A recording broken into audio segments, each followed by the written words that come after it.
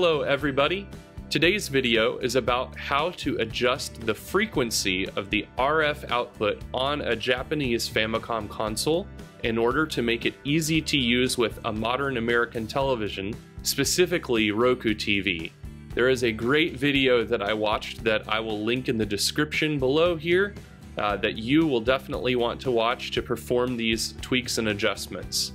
In that video, he does a great job explaining how frequencies work for things like broadcast television and radio, and the fact that Japanese channels 1 and 2 that are on the back of the Famicom console actually overlap FM radio frequency here in the States.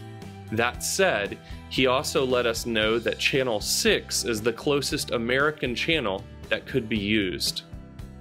To do this adjustment, you'll need a different television that can be manually set to channel 6, and you'll need to take apart your Famicom.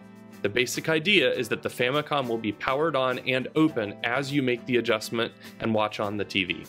So, take your Famicom, and you're gonna plug it into the other television with RF output, and leaving the power adapter connected and the unit flipped on.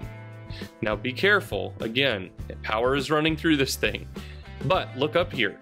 The green cap there, as indicated in this other video, is the RF output frequency modulator. Now, on the top of that, there's actually a little slot, looks like for a flathead screwdriver.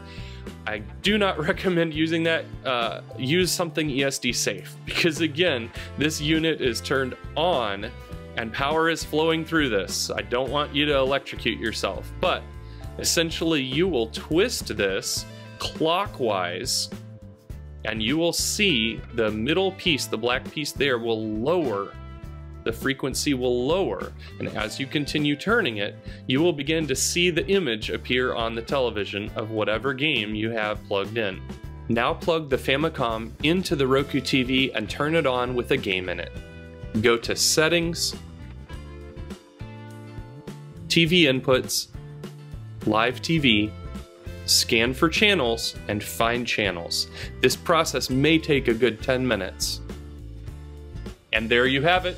It found channel 6, so now I can just go to Live TV, turn the Famicom on, and play my favorite games.